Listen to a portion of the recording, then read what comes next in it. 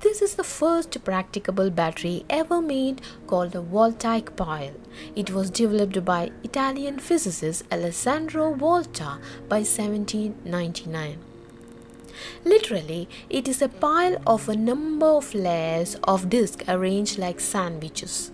If we take a single layer, it consists of a piece of felt or cardboard dipped in salt water, sandwiched between zinc and copper plates. This arrangement will generate electricity due to a chemical reaction.